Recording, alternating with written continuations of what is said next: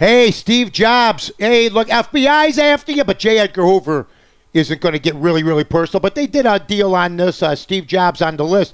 And people are going to go, oh, there they go again.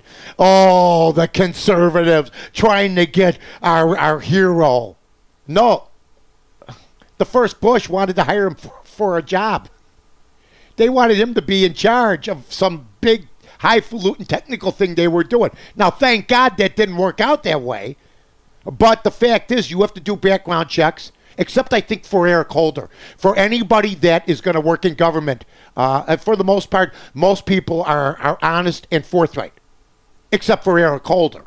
But Steve Jobs, it's sort of like a badge of honor if you were on Nixon's enemy list, although it wasn't funny at the time. But if you were on that or if you were on J. Edgar's list, you made something of yourself, but that didn't mean that you had to be spied on. Okay, but Steve Jobs being on it, it was a good thing. Okay, it really, really was. I'm just saying, brought to you by the Village of Rosemont.